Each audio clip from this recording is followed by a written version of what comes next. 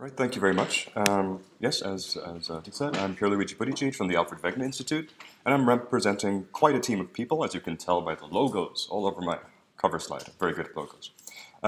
Right, and we are attempting to make best practice documents, a methodology, more fair in the same way that data is being made fair, so that we can reach out to broader audiences and consolidate effort across the ocean observing community. This is coming out of Atlantos. Many of you have heard of this project.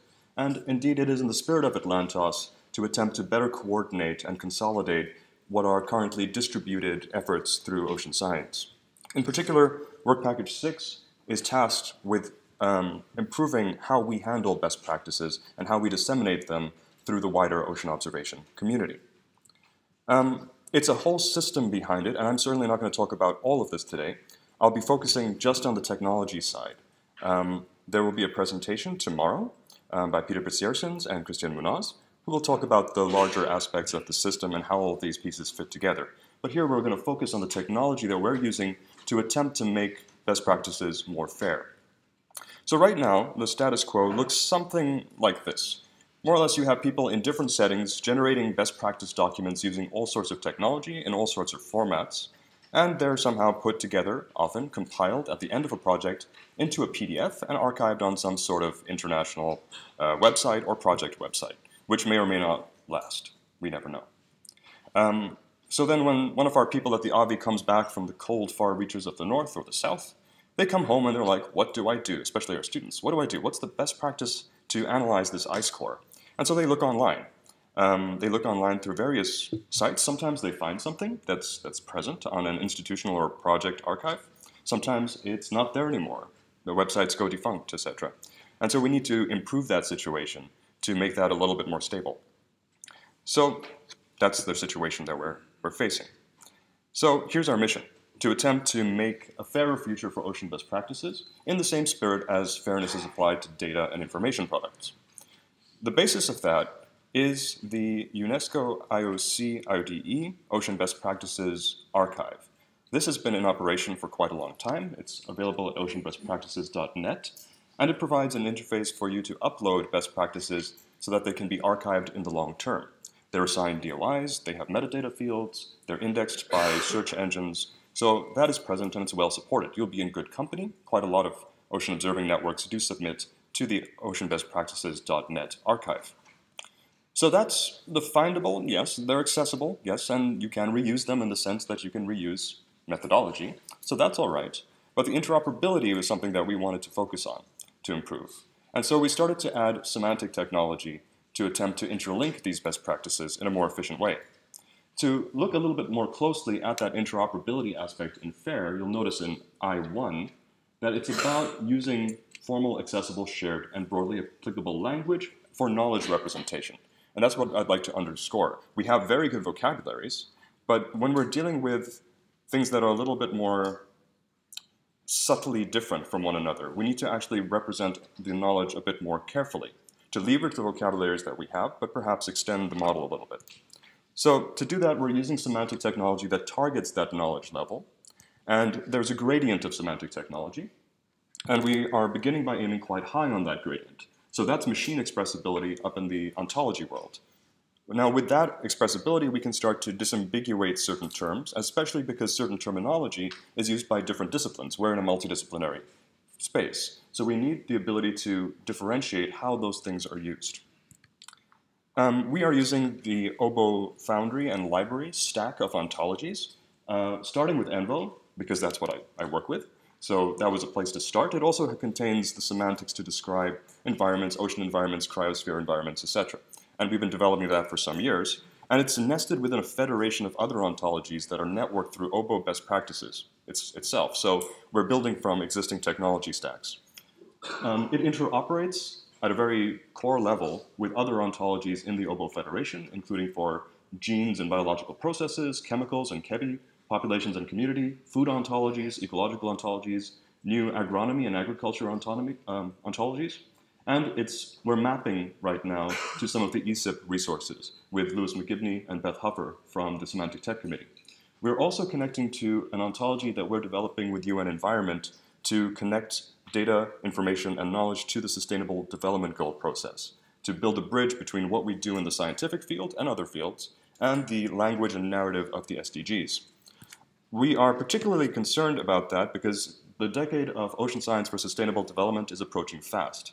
So in a sense, we need that interface to be able to declare how our data fits into the SDG agenda. That's something to keep in mind. So what do we do? Again, that was a great slide this morning by Adam, just showing that we have to be careful about not reinventing standards. So we approach existing standards. Here you see the CMEX standard used popularly in the US. And what we do with these ontologies, we express them in a more machine-readable form.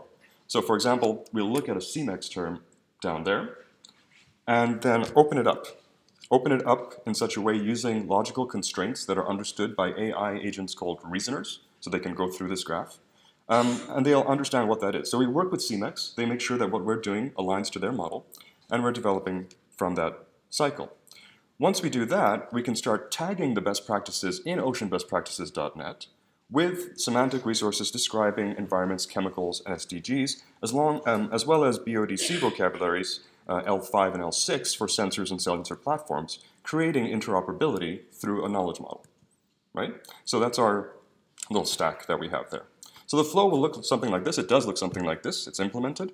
BP developers create the best practices. They can publish it in a journal that we collaborate with, and they can submit it to oceanbestpractices.net.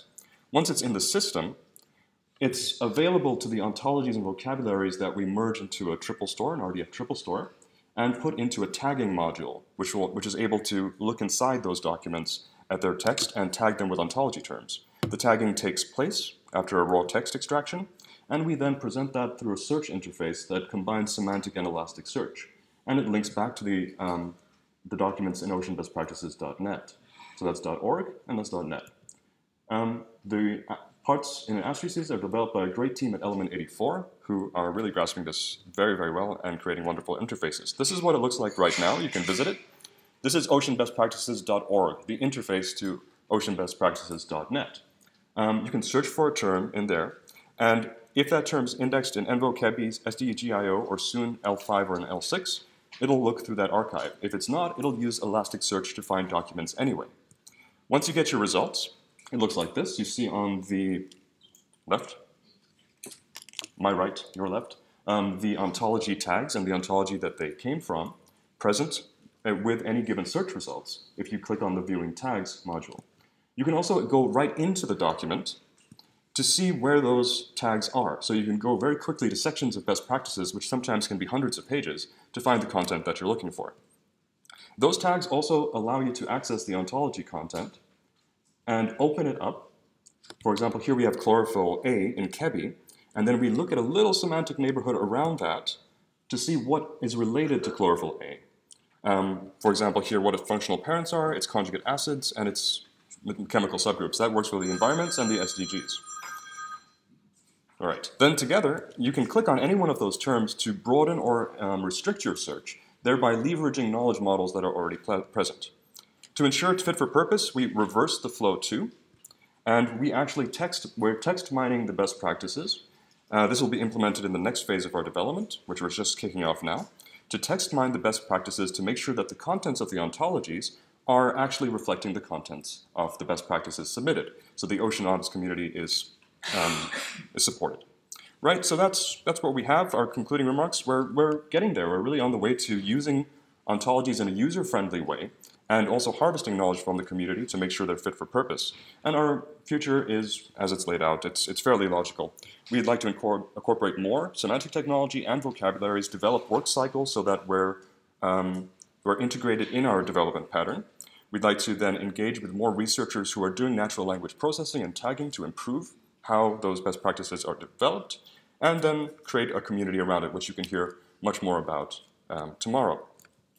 In the future, a best practice will probably look something like this, fully structured, machine-readable, schema.orgified, and you'll be able to query it in a much more granular way. We're not there yet, but that's what we keep in mind. And if we do that, and what we're also hoping to do in the next phase, is start linking the contents and the semantic markup of best practices to data stores themselves. So you can then look at data associated with best practices or connected to essential ocean variables or SDGs. There's a lot on the table.